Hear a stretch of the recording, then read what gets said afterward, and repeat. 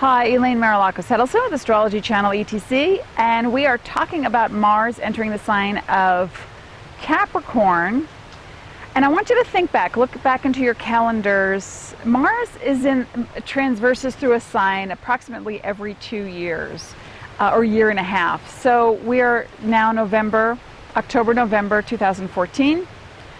2 years ago, in November of 2012, Mars was also in Capricorn. If you have calendars, if you have photographs of that time, I want you to just go back a little bit down memory lane and think about who you were at the time. What were you experiencing? Because the planets show us the cycles. They don't do anything to us. They don't make us behave a certain way, but they show us our own cycles, and we repeat things and we repeat things until suddenly, like in the movie Groundhog Day, you suddenly realize it's you that's going to do the changing. It's not anything around you. Nature, yes, but other than that, it's you that's going to do the changing. So who were you about 2 years ago when Mars was also in the sign of Capricorn?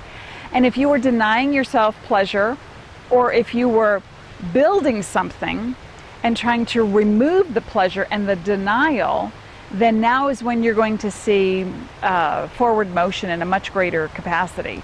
So think about that. And I don't know actually if Mars was in Capricorn about 25 years ago. I can go back and check. But I was having a big temper tantrum, and I went hiking. It was somewhere in New Jersey, the borderline of New Jersey and upstate New York. And I went with a couple of friends, and there was a river just like the one that's behind me.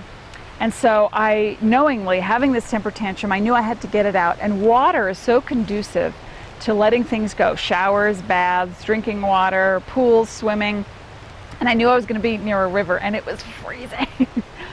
So I put on my bathing suit, and it was autumn. It was warm but chilly, and I got in the water, and I had the biggest temper tantrum. And the water is rushing by me, and I remember this. My legs were freezing, and I was sobbing.